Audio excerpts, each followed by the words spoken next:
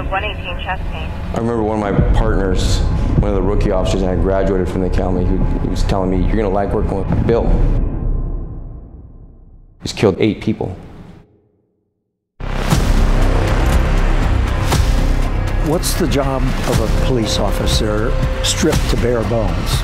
It's to protect life and property. It's to enforce laws. If you embrace a mentality that the people are the enemy, you've lost what it means to be a police officer in a free and democratic society. The officers involved in the killing of George Floyd had implicit bias training, de-escalation training, body cameras. None of that made any difference. Politicians will promise change. There will be some very minuscule legislation that they throw out there, and over a course of time, usually a few months, the protests go away and people forget about it.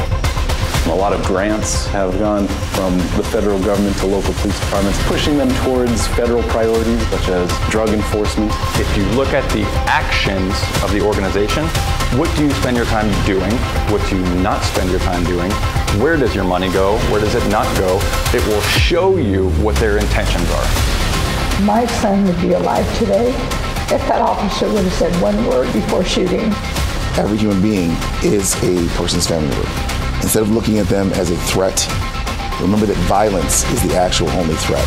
And you should look at them as a person worthy of protecting, even if it's protecting them from themselves. It's time that we have an honest-to-God conversation about the police becoming truly a part of and not apart from the community.